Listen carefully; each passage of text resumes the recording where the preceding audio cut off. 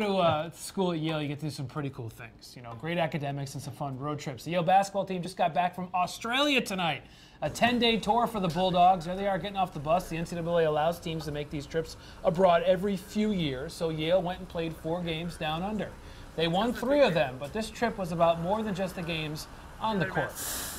Well, this was second to none. I really loved Italy for a lot of different reasons, but the people, the culture in Australia was wonderful. They treated us like gold.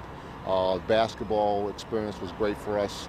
I emailed my athletic director, Tom Becker, last night. I told him we've come back a better team and better men. The best part about it was the camaraderie that we got. We're in a foreign country. It's 11 of us. It's us against Sydney, I guess. But the people were friendly. But some nights we got lost, so then we had to stick together and make sure everyone was good.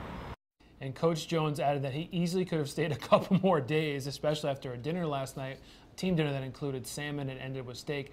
A 28-hour ride home. And when the guys got off the bus tonight, they were tired. They left at like 4 o'clock yesterday afternoon our time and pulled into New Haven right around 8 o'clock. So. They're young. They'll sleep a couple hours. They'll be ready to go.